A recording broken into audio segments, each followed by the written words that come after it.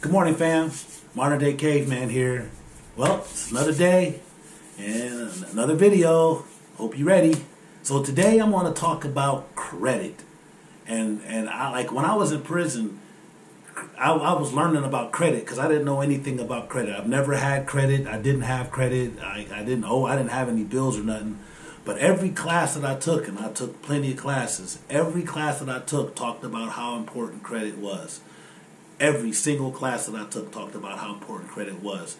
And so they talked about how to build credit, how to do this, how to do that. And so there was a dude named Carlos Christian. He came through and he talked about how to build credit.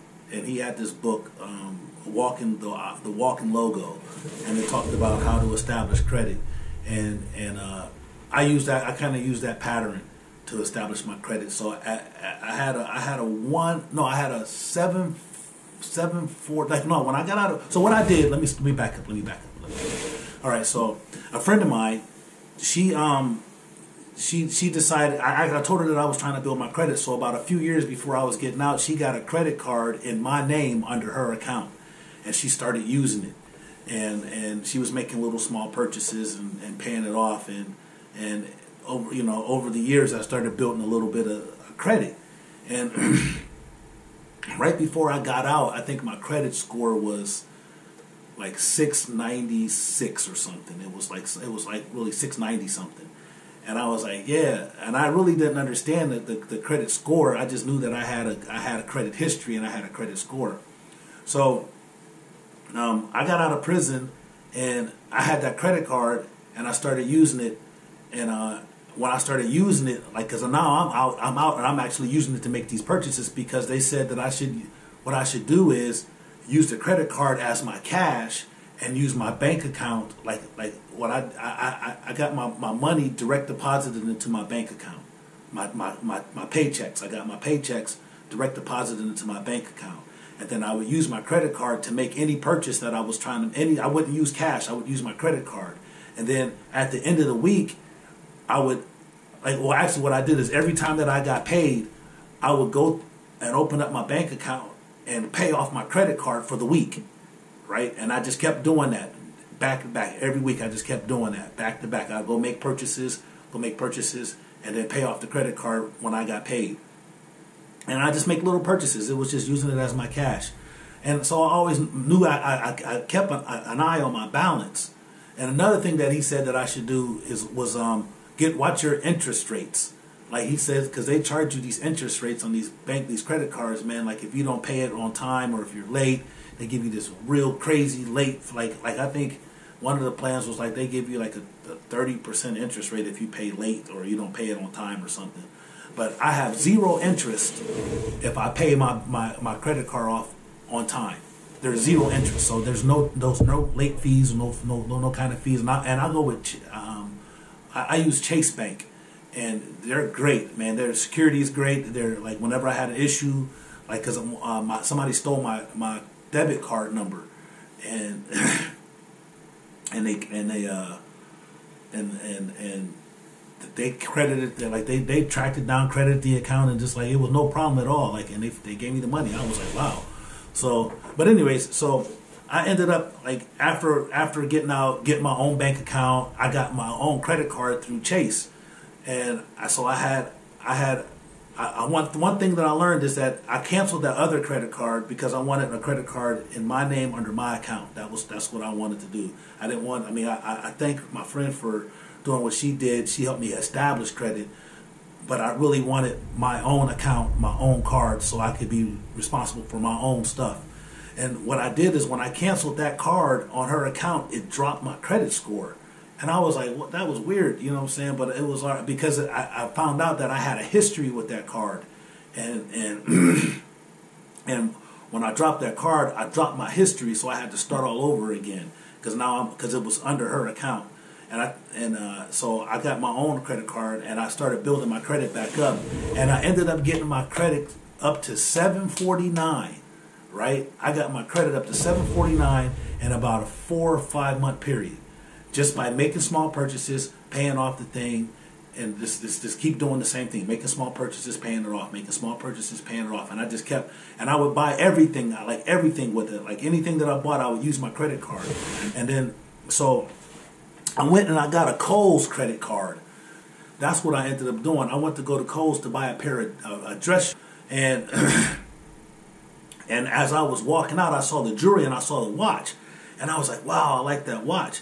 And so I was asking the lady if I could see the watch, and she let me see it, and she says if you get a Kohl's credit card, you get a 35% discount right now, and we'll give you some Kohl's, like $10 Kohl cash.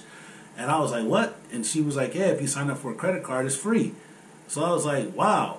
And so I got the credit card and got the watch for like $20. Like it was like 20. It was like, no, I take that back. It was like the watch ended up being $54. That's what it was. It was $54. But it was like originally like it was like originally like a $90 watch or something. But I got it like almost half price, and so I bought the watch. And then I came back and I paid it off with the credit card. I got the credit card and I put it on Kohl's credit card, right? And then I turned around and I paid off Kohl's credit card with my own credit card, so it would be done. Like I just wanted to get the bill, pay it, right? And so then the next time I went into Kohl's, I bought this necklace. That's what I went. I bought this necklace, and I bought something else too. But it was this necklace. This necklace was originally $365. I got it for like $120, and I paid it off. But I had this. It was like $22 and something that I had.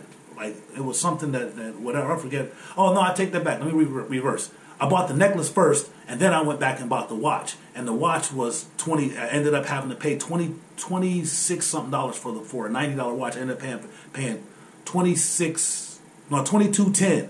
That's what I ended up owing, $22.10. And I was like, okay, I'll pay that off when I get home. So I got home and I used my debit card. I used one of my cards on my account to pay the bill off. And then my card, something happened with my card where somebody got a hold of my number, and I had to change cards. So then I moved down here to Cincinnati. And when I moved down here to Cincinnati, my address changed. So, and then I got the new card. While I was down here, they gave me the new card, a new number.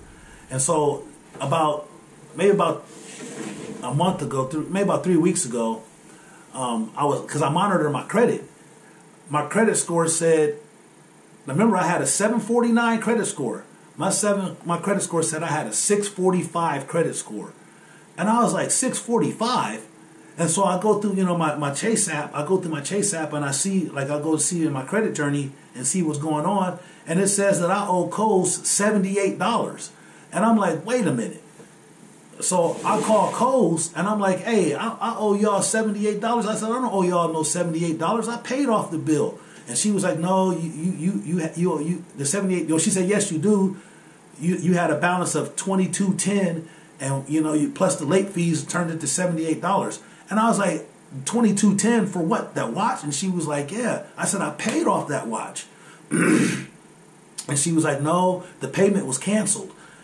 It didn't process, and we sent a notice to your house. And I was like, I said, I didn't get no notice. Because I'm living in Cincinnati, and what they did is they sent the notice to my mom's house and that address. And I remember my mom telling me I had some mail from Kohl's, and I said, well, open it up, let me see what it is. And she opened it up, and she said it's a bill for $22.10. I said, well, I already paid that because on my credit on my account it's saying that I paid it. I didn't see that they didn't process the thing. I saw that they had processed it. And then I guess for some reason they unprocessed it. I don't know what happened, but I didn't even know I owed them $22.10. And then now with the late fees and all of this, it jacked it up to $78. And then they turned it into the credit bureau. And when they turned it into the credit bureau as a late payment, right? The credit bureau knocked off 105 points off my credit score because of that one transaction. And I was like, what? Like, dude, I was like, man, so I called, when I called Kohl's, I was like, man, look, I want to cancel this card. I said, how much do I owe you? I'm like, $78. I said, okay, look, I'm going to pay that off, and I'm just get rid of the card.